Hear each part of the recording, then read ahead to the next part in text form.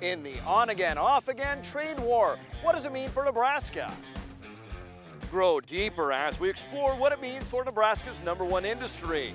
Plus, where does the president stand on ethanol? Nebraska farmers want to know. And why pig farmers and cattle ranchers team up, hoping for a vaccine bank for foot and mouth disease. It's time to grow.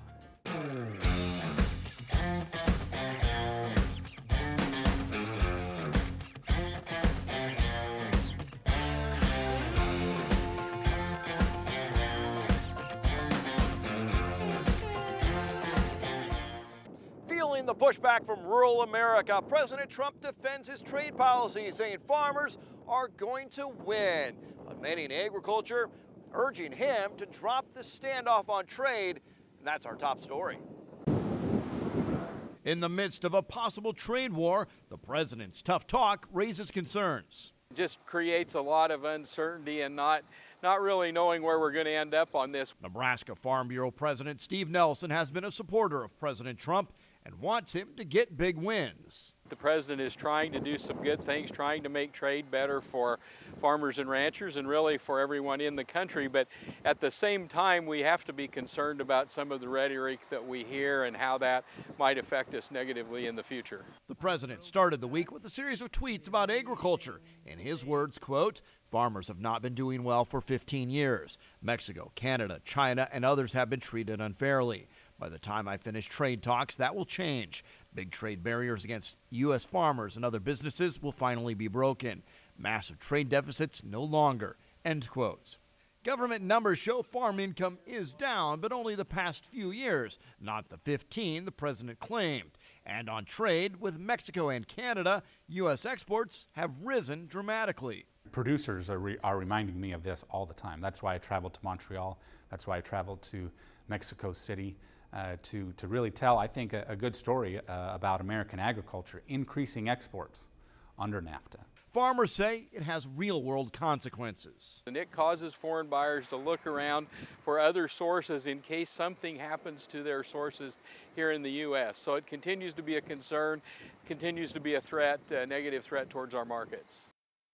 Pork producers in the U.S. are speaking out after Mexico levies tariffs. In a press release, the national pork producers said the tariffs are in retaliation for tariffs on its metal exports to the United States. A 10% tariff is effective as of Tuesday, which escalates to 20% on July 5th. The National Pork Producers Council president issued a statement saying the toll on rural America from escalating trade disputes with critically important trade partners is mounting. Mexico is U.S. pork's largest export market, representing nearly 25% of all U.S. pork shipments last year. Producers say a 20% tariff eliminates their ability to compete in Mexico.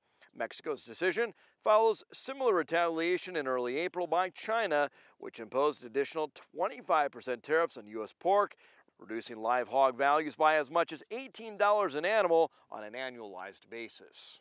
If you enjoyed coffee or a steak, then international trade has affected your life. Trade certainly has been a hot-button topic, yet the average resident may not realize how the issue impacts their daily life.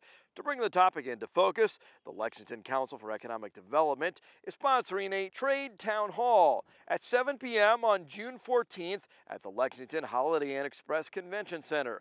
Panelists with extensive trade experience will share their stories, including the past president of the National Cattlemen's Beef Association, a member of the Ethanol Board, and the retired executive director of the Corn Board. Find the details on that event on our website and mobile app.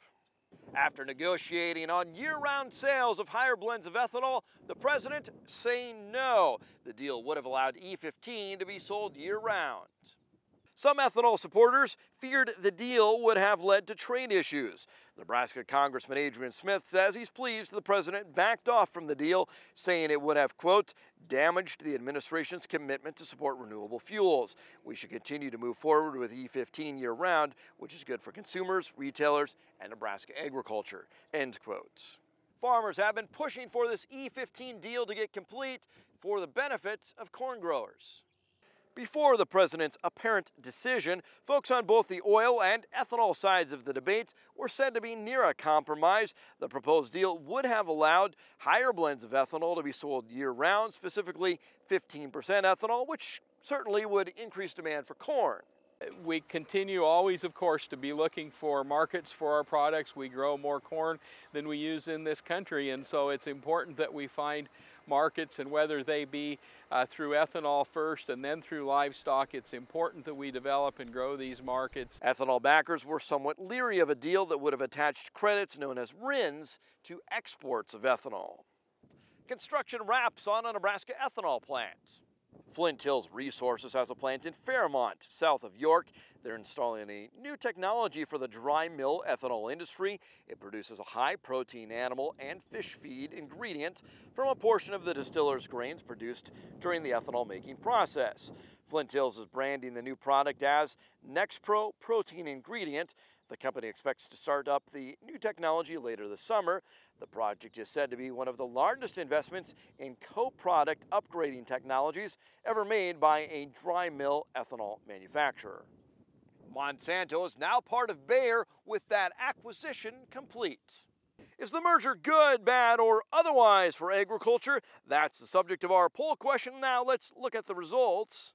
Just 12% of you saying it is good for farmers. The rest of you split between bad, mixed, or unsure. Farmers come together to learn ways to improve soil health. NTV's Valerie Juarez reports. They're crops that aren't even harvested. Since soils aren't meant to be bare, this allows us to put a cover on soils when they're not in a cropping sequence. On Monday, farmers from across Nebraska and other parts of the Midwest came out to learn how to make the most of their cover crops. There's a lot of different tools that we can use. There's a lot of different species and varieties that we can bring to play, and they all have something unique. And so as we start to understand what each of them does, we can start to bring them together in combinations and get multiple benefits in that way. Folks getting the chance to improve their knowledge of cover crop mixes in order to produce healthy soils. I think that when we don't have adequate cover on the soil, that's when we open ourselves up to wind erosion and water erosion, soil compaction from rainfall. Dr. Christine Jones, a soil specialist, traveled all the way to the Cornhusker State from Australia to share her insight about how our soils compare and differ. Like the Australian continent has got the oldest soils of any continent in the world, and you've got some of the youngest soils of any continent in the world because it was, recently glaciated. So there's not really very much similar at all about our soils. That couldn't be more different, really. But Jones says it's not necessarily all about the soil. It's all about the plants, and if we've got a diversity of plants, then they're going to improve our soil no matter what kind of soil we have. The growing season begins, and that brings challenges. One of the issues we've seen is volunteer corn. How much of an issue has it been in your area? Follow GROW on Twitter to cast your vote. Up next, we talk to a national leader in the biofuels industry, and later, why cattle and hog farmers are teaming up.